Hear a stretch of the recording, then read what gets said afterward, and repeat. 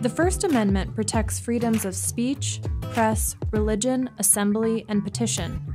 This sounds straightforward, but the First Amendment is still the subject of continuing interpretation and dispute. So let's look at the freedom of speech, which gives Americans the right to express themselves without fear of government interference.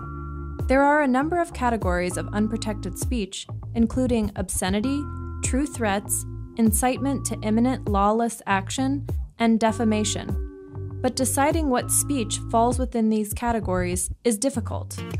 In reaching these determinations, courts often look at speech on a case-by-case basis and consider the context in which the speech was made. For instance, political speech, support or opposition of political figures, parties, and/or policies, enjoys stronger First Amendment protection. If speech is political in nature, no matter how outrageous and offensive it might be, it may still be protected by the First Amendment. So yeah, this gets complicated. The First Amendment protects you from government punishment for what you say in most instances. However, the First Amendment is not unlimited. It protects you from government action, not the action of private organizations or people.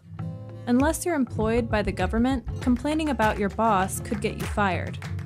Similarly, since social media websites are for the most part private entities, they're the only ones who can police posts on their respective sites.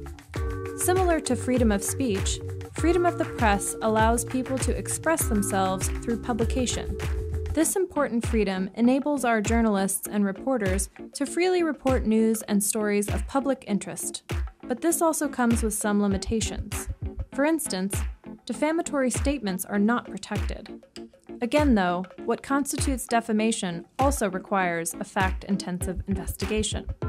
In addition, the First Amendment protects our right to peacefully assemble or gather together as a group for like-minded social, economic, political, or religious purposes.